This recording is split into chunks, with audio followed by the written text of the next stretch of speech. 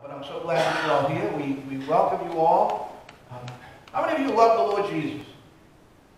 Every hand goes up. You know what? That's why we're here, okay? Because you love the Lord Jesus. So today, we're going to spend some time in worship and music, which is worship. That's what the angels in heaven do. Well, guess what? After you die, you're going to be a lot like the angels in heaven. You're going to be gathered with them, and you're going to be singing praises to God. He's going to be the center of everything. And He is the center of everything here. He's the reason we're here. He's the purpose. He gives us our lives purpose. So I am so glad that you are here today. So let's begin with prayer. And Otto Mazzoni, Brother Otto Mazzoni, Reverend Otto Mazzoni, back from Tennessee, is that right? Right. We missed you. I really did. So I wasn't sure you'd come back. I was down there with his son. You were building a mailbox, is that what you were doing? Yeah, amen. Well, would you lead us in prayer today? You come on up here so that everybody can see your handsome face, yes. You lead us in prayer. Let's pray together. Let's pray.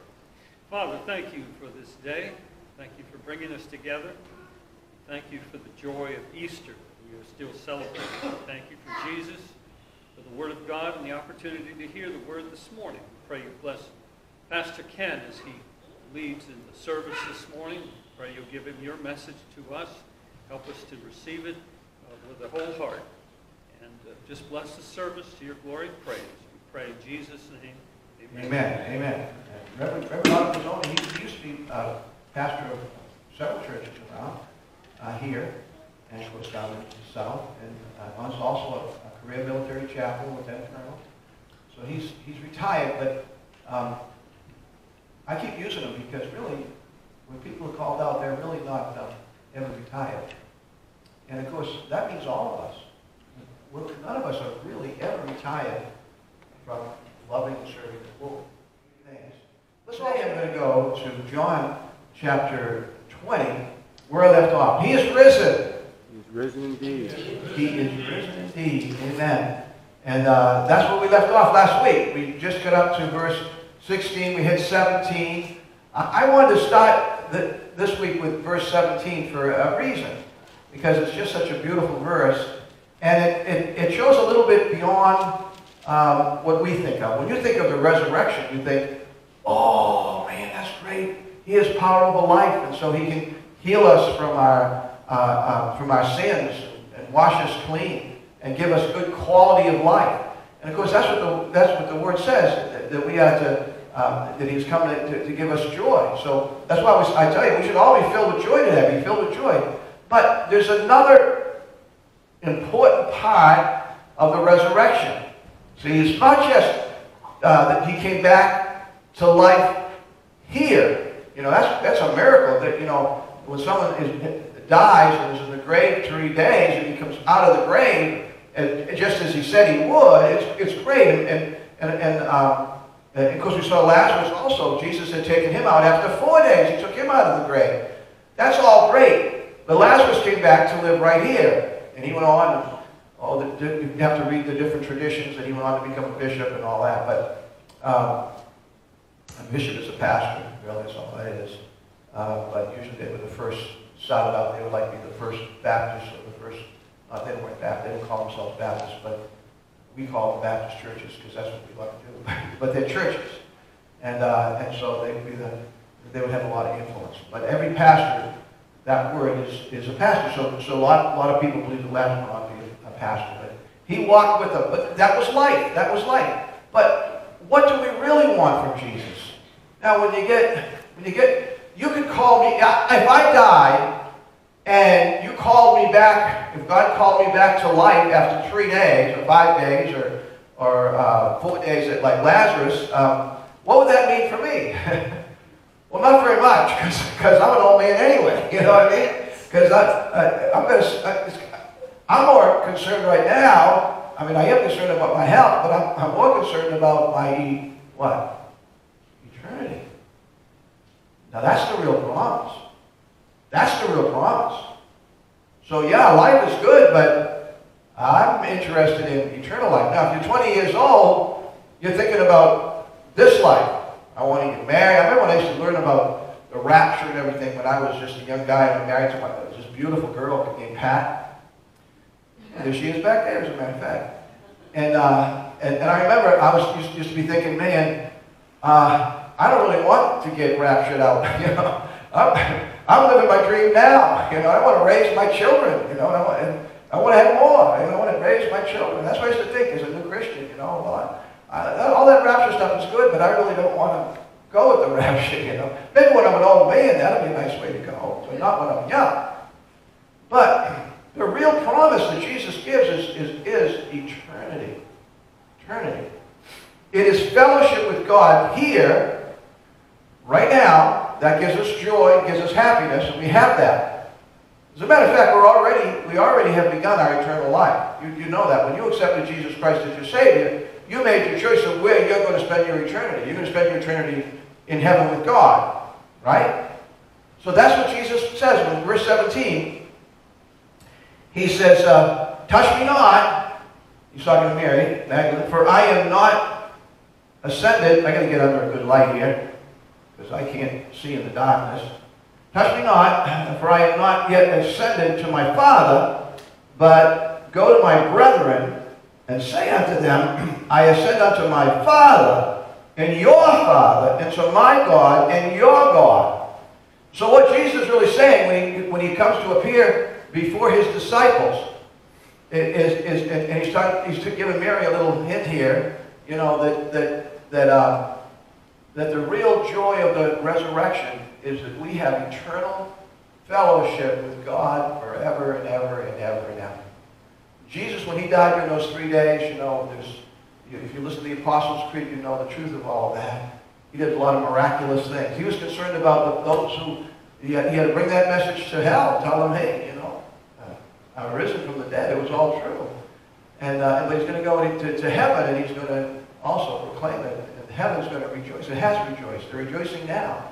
There's a feast, you know, that right now, the marriage supper of the Lamb going on right now that you and I are going to join. That's what we need to look for. So the joy that we have is beyond just, hey, I have a few more years to live here, but the joy we have is the reality of the promises of God that we have eternal life. Now, the Old Testament people didn't really understand that. It's kind of a shame that the high priest and all these people that were fighting with Jesus, I believe that they knew he was the Messiah, but they didn't want to give up the temple and all the money and the power that they had. He fulfilled Scripture. It was definitely, he was him. He was doing miracles, bringing people back from the dead, taking the blind and giving them sight, taking deaf people, giving them hearing, taking crippled people, and raising them up when they were walking. Remember when he stopped the funeral procession of a young man and rose, took the man right out of the grave and gave him back to his mother? Right in the Scripture. That's the thing, and they all knew about it. And Lazarus was walking around. They want, you know, in fact, the high priest, one of the things he wanted to do was kill Jesus and kill Lazarus again. Well, Lazarus, he just won't die, you know. And he was a friend of Jesus. Well, that's what we have, folks. You know, God heals us and takes care of us now. He gives us an abundant life. He gives us longer life. I was telling somebody the other day what I read years and years ago. The average Christian, because of our lifestyle, we live 10 years longer than the average person. Now, that's not always the case. Sometimes people die young.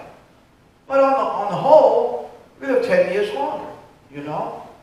I've been a Christian all my adult life, and I just praise God every day. I got plenty of things wrong with me, you know. I do. But I'll go up jogging and hit 3 miles, 2-3 miles. I don't have any trouble doing that. And I'm 73. Okay? That's just God has been good to me. But he can take that away tomorrow. If he took that away from me tomorrow and I died, I lose nothing. You realize that's what he's saying. You lose nothing. I'm giving you a longer life, but that's not what the promise is.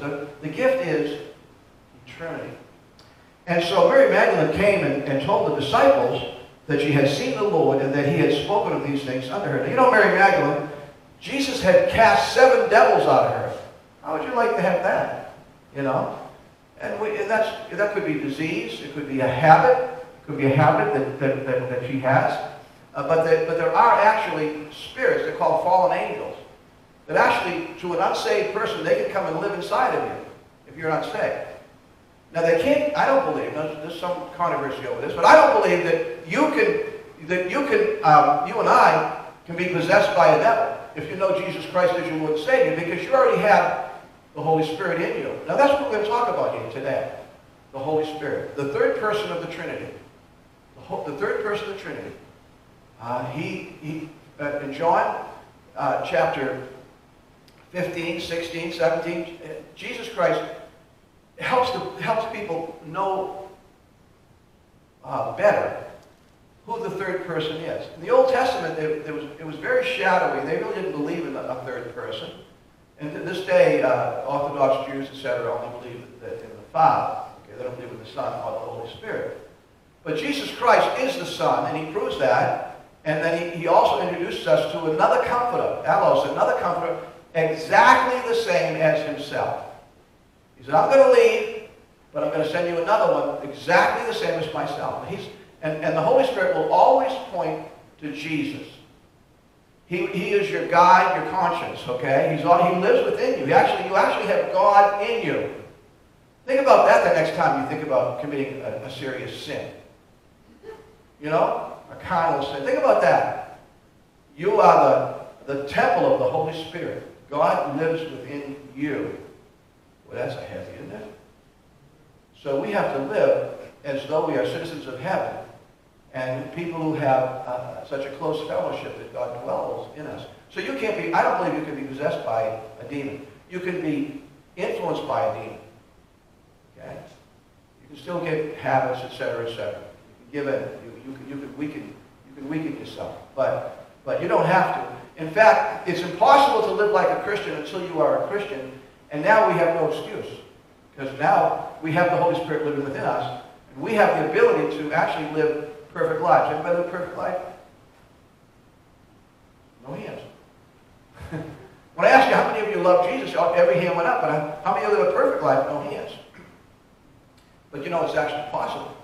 I've done it for about 10 minutes. Then I failed again, you know. But praise God, we have the grace of God who loves us and who forgives us and washes away all those sins. And so God the Father looks down upon us. He sees saints who have the Holy Spirit living within them. And so when Jesus Christ appears, and Mary Magdalene came and told the disciples that she had seen the Lord and that he had spoken these things unto her. Then the same day, at evening time, being the first day of the week, and we talked about that last week, the Christian Sabbath is Sunday. Why? Because that's the day that Jesus Christ rose from the dead. The Jewish Sabbath is Saturday. That's the day of rest. Isn't that great? When I was a kid, people used to take Saturday generally as a day of rest, and Sunday they went to church. And today, I don't know, it seems like both days are being neglected, aren't they? But it is the day that Christ rose from the dead. That's why we assemble together. The Bible says, do not forsake the assembling of yourselves together, to come together and exhort and encourage one another. So we need that encouragement. We need that lifting up. When you come in, this place is empty, but when you come in, the Holy Spirit is so full in here. So full in here.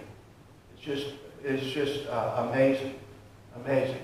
I wear contact lenses, and I feel the Holy Spirit in here so strongly sometimes that I cannot even see my text because my eyes are watering so much in this room. Why? Because the Holy Spirit is in this room when you come in. And when you go out, you bring the Holy Spirit into your homes or wherever you go.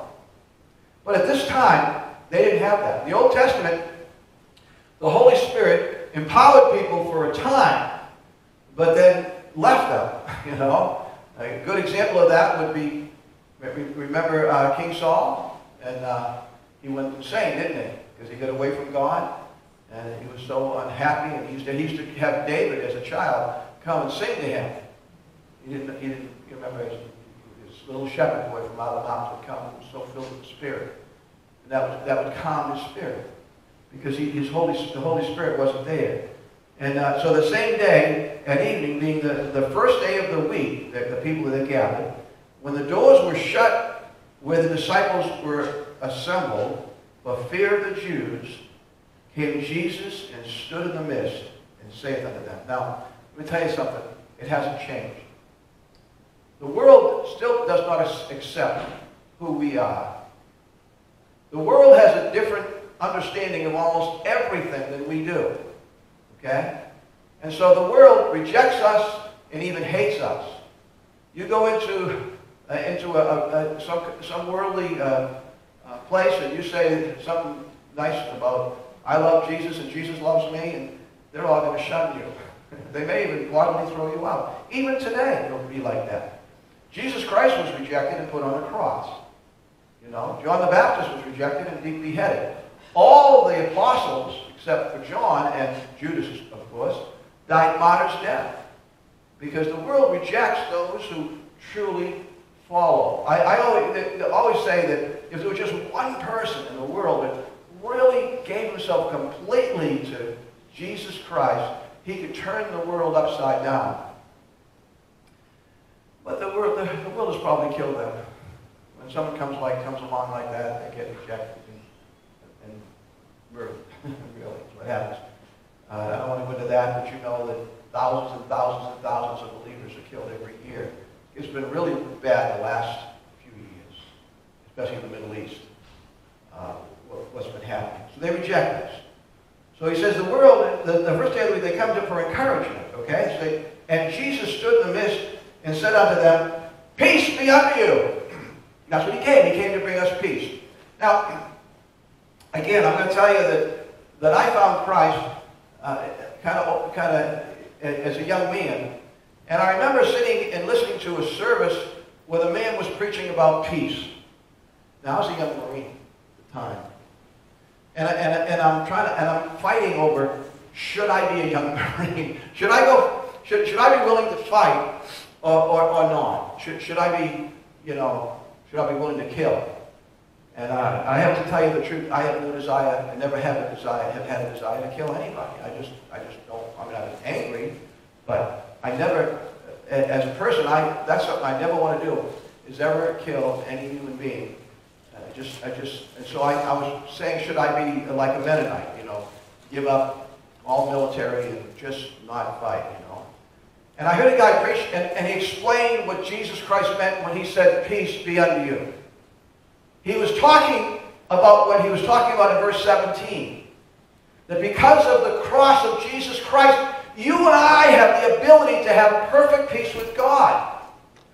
When you disobey God, you pull yourself away from God. God puts around the believer, he puts an umbrella of protection. And then when you disobey God, you come out from under that umbrella of protection, and all the fiery darts of Satan hit us, and drive us down and bring us into discouragement and into sickness and ill health. But when you stay under the umbrella of Jesus Christ, you know that God has you in his hand and no man can take you from him. That's what the scripture says. Nobody can take you from him because God the Father has you in his hand and no man can take you from God the Father's hand. That's what it says in John chapter 10. So peace means perfect peace with God. That's why I said when we started the service, when God looks down upon all of you, he doesn't see any sinners. Now I think about it. When I look at myself, when I look in the mirror, I see a rotten sinner. I do. And I know that I deserve to go to hell forever.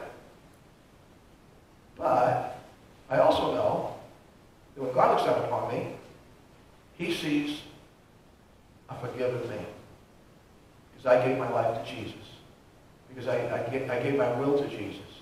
I made the decision. I chose that I want to follow Jesus and not follow the world. So I'm forgiven. And all of you, I think, unless you're someone here that hasn't accepted Christ, you can accept him today, you have perfect peace with God right now. If you were to die today, are you going to go to purgatory? That's what I was taught when I was a kid. I'm a Catholic, isn't it? But that was an invented thing. Actually, the scripture says to be absent from the body is to be present with God, right? Isn't that what Paul said? And that's exactly right. You're either going to go to heaven or you're going to go to hell. As the scripture says, as the tree falls, there it lay. Okay?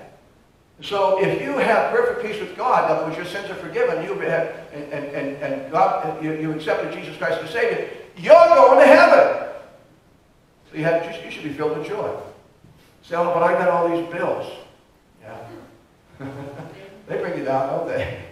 And I got all these diseases. Don't you just love going to a doctor nowadays and they give you a list of everything that's ever been wrong with you for the last 20 years? You know, and you say, man, can I cross a couple of these off? They don't have that anymore, you know. I'm always trying to get it off the paper like that's going to make it better if I get it off the paper, you know. But there it is, you know. Well, that would get you down. But we don't need to ever be down. You know. There are going to be people who reject you. You're going to be, there's going to be people who just it's going to break your heart. You know, there's all kinds of, there's going to be diseases that come. There's going to be all kinds of things that break you down. But don't let that happen. We have perfect peace with Christ. We are going to be with God forever and ever. So he comes into the room, he says, peace to you. And when he had so said, he showed unto them his hands and his side. And then were his disciples glad when they saw the Lord. Now, they didn't understand when Christ was put on the cross, they scattered. Why? Because they didn't have the Holy Spirit living within them, okay? And now Jesus Christ comes into their midst, and he feels the need to show them his side and to show them his hands. You catch how broken they were with these great big spikes, you know, probably right through the wrist, you know? How terrible that was to look at. But that was to show them, yes, I am here. It's really me. I'm here in the flesh. Yes, I really was on the cross. That wasn't somebody else. It's me. I have risen from the dead. And they are all ecstatic. Then said Jesus unto them, now this is a great gift. He says, peace be unto you. As my Father has sent me, even so I send you. And when he had said this, he breathed on them and saith unto them, receive ye the Holy Ghost. Now this was a temporary anointing for these people. At Pentecost, after 50 days, this is 1 week, this is 7 days, they're going to receive an anointing of the Holy Spirit that is permanent. And we'll talk about that. I want to wait 50 days to get into Pentecost. That's one of my favorite sermons. But you know what happens, you know. They receive the Holy Spirit, and the tongues of fire stand over them, you know, and you can see it, you know, and they're so excited that they go outside and begin to preach to the community, to the Jewish festivities. All the people that were there from all over the world, they're out there and they're speaking, and they're speaking in tongues, and they're just turning the world upside down. And so that's when they really received the Holy Spirit. Now, when did you receive the Holy Spirit? When did God overshadow you and make it so that you had an anointing that was for not just the rest of your life? That's what Jesus is trying to teach here. But this is for an eternity. You will have God's presence and peace forever in your life. When will that actually happen? Yeah. When did it happen? It already happened. What? When you accepted Christ. When you accepted Christ. I was at Pentecostals say, oh, you know, when you spoke in tongues, that's when you received the Holy Spirit, you know. That's not what the Scripture's teaching. The Scripture's teaching is the day you turn your life over to God. The day you said, dear Jesus, I know that you are the Son of God. And I believe that you died on the cross for my sins. And I turn away from my sins. And I receive you as my Savior and the Lord of my life. Otherwise, I'm going to live for you. That's the day when the Holy Spirit just descended on you and made of you a brand new person. Yes, you are. You're a brand new person. You're not the same person you were before. You're a brand new person. You have a whole new conscience. Why is it when someone gets saved,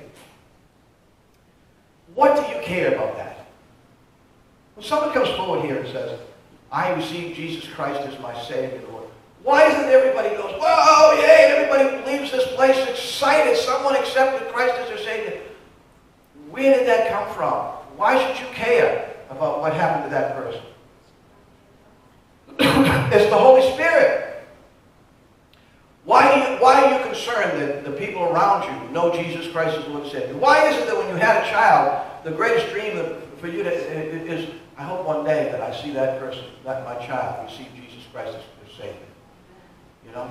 That's what we do when we dedicate a child. We say, okay, I'm going to raise this child to know their Father in heaven, and then when they get baptized, that's like mother and father's coronation. You know, it's like it's so wonderful seeing your child. I promised God that I'd raise my child to know God, and now they have of their own free will come forward to tell the world that they belong to Jesus Christ and they want to be baptized. That's a wonderful thing. That's the completion of the dedication. You'll say, well, dedication, do you sprinkle them with water? No. We do that when they get baptized. Okay? It takes they have to make their own decision. But then they have the Holy Spirit living in them then, forever and ever and ever and ever and ever and ever. And so that's what it's going to happen in 50 days. So he said, receive ye the Holy Spirit. Whosoever sins ye remit, they are remitted unto them. And whosoever sins ye retain, they are retained. Now, does that mean I can go around saying, your sins are forgiven. Your sins are forgiven. This is given to all the believers, everybody that's received the Holy Spirit. Is that what that's saying? Because the Scripture says that we have the keys to heaven and hell. That's what it says. That's the gift that we have as believers. Now, what does that mean? Well, it means like if I come to somebody and I tell them about who Jesus Christ is, that he is the very Son of God, that he died for you on the cross, and that he rose again to prove that he has power over life and death. And if you will turn your life over to him, you will have your sins forgiven. And someone says with all sincerity, they look in their eyes and they say, they pray the sinner's prayer, and they say, okay, I received Jesus Christ as my Savior and my Lord. I can say, just what did I just say when I came in here? That nobody here has any sins, right? It's all washed away. You thought, boy, that pastor, where's he getting that from? From the lips of Jesus. That's where I got it. I can say to somebody who received Jesus Christ and means it, when they say, I believe, I can say, your sins are forgiven. On the other hand, when someone comes in and says, I hate Jesus, I don't believe in Jesus, I won't follow Jesus, I'm my own man. He who dies with the most toys wins. And what they say, bumper stickers, you know? I can say to that person, you know you're going to hell, don't you? I can say that. They say, well, how do you know? There it is. The Word of God. I can say that because I know, you've all heard this before, that I know, that I know, that I know, that I know. Right? Who said that? Pat Kelly, right? Pat Kelly. That was around the time he broke my pulpit. You didn't stop, you put a turn, sir. Oh, yeah. You know the old baseball home run hitter? He hit my pulpit and broke it. They, oh, Pastor, I'm sorry. I said, go right on, man. Go on. It's good. All good. I know that I know, because the Word of God. I'm vaccinated. You don't have to worry about me, God. Okay. But God tells us in His Word, you are forgiven, or you are going to hell if you don't know Him. There's only two kinds of people in this world: those who are believers and those who are going to hell. And they're lost because they don't believe. My friends, that's a real heavy, isn't it? Jesus came there and told His disciples that. And Thomas, one of the 12, called Didymus, was not with them. And later on, Jesus Christ came back. And it says, then the other disciples therefore said unto him, we have seen the Lord, but he said unto them, except I shall see in his hand the prints of the nails, and put in my fingers in the prints, and put in my finger in the prints of his nails, and thrust my hand into his side, I will not believe. Well, isn't that what Jesus told the others? Really, that's what it took all of them. Only because Thomas wasn't where he was supposed to be. He wasn't in Sunday school. He wasn't in church. I don't know. He didn't get the message. And so he says this, that didn't make him any less, but it just meant that he had lost 8 days of joy. And so Jesus Christ appeared again, said the same thing, peace unto you. And Thomas looked at him and said, and then he looked at, remember, Jesus Christ knows everything. He's omniscient. He knows, even though he wasn't physically present, he knew what Thomas said. He knows our sins. He knows everything that we do. He even knows our thoughts. And he looks at Thomas and he said, Thomas, you know, here it is. Thrust your fingers into my side. You know? And Thomas made one of the most wonderful statements. He said, my Lord and my God. I remember when the Jehovah's Witnesses were trying to make me into a Jehovah's Witness, you know. And I saw that in the scripture, you know. My Lord and what? My God. My God. Next time a Jehovah's Witness comes up to you and says, you know, that Jesus Christ is not God, he's just a God, a created God, you say, oh, tell him what Thomas said when he stood in front of him. Oh, Jehovah's Witness, because of your lack of faith, you are headed to hell. And it's a shame. Come to Jesus. You want to stick your fingers in the side? No. Jesus said, how much more precious are those who didn't see me, but they believed. My friends, the Holy Spirit enlightened your heart. He opened your heart. When you accepted Jesus Christ as your Lord and Savior, when you said, yes, I will receive Christ, I will serve you for the rest of my life, the only way you could ever have said that is if the Holy Spirit opened your heart. That was your anointing. And that was the beginning of your new life in Christ. And that was the beginning for Thomas. I one time was preaching a sermon in India, and a church built by Americans. We had a great procession through the town. The Hindu priest had followed behind us. He wasn't happy. And we filled that church up. I remember preaching, and there were people walking by with water buckets on the top of their head, you know. The whole audience sat on the floor. And it was right close to where Thomas had been killed. And I told the people that this is close to where Thomas was murdered for his faith. He founded 7 churches in India. He went on, they say he went all the way to China with the message of Christ. Oh, Thomas. It says, oh, because of his lack of faith. Because of his lack of faith, he had 8 days without joy. But for us, we can have joy every day for the rest of our lives and into eternity because we believe with full faith that Jesus is the Son of God, the risen Savior. Father in heaven, I thank and praise you for every person here. I thank you for the life of Thomas, who, Lord, came to Jesus on that day. When Jesus loved him so much that he came just to tell him, Thomas, put your fingers in my side. Lord, we don't have to put our fingers in your side. We believe. Your Holy Spirit has touched us, possessed us, lives in us. Help us, Lord, to be worthy. In Jesus' name we pray. Amen. Amen. The altar's open. Perhaps somebody here would like to receive Jesus Christ as their Savior. Someone would like to rededicate their life. Whatever you need, we invite you to come as you say. You say, well, I'll do that next week. Well, next week may never come. Okay? You may never see next week. If you do not know Jesus Christ as your Lord and Savior, don't be like Thomas and lose all that joy. That you don't want 8 days of waiting. You come and receive Jesus Christ today. Whatever you need, we invite you to come. Thomas, because thou hast seen me, thou hast believed. Blessed are those that have not seen me and have believed. That's you, if you receive Christ. But that's a little quick thing. Spiritually, we do see Jesus. Spiritually, we do feel him in our presence. But these things are written that you might believe that Jesus is the Christ, the Son of God, and that believing you might have life through his name. Now that's not talking just this life, remember. When you leave this place, I want you to remember, it's eternal life, eternal fellowship with God.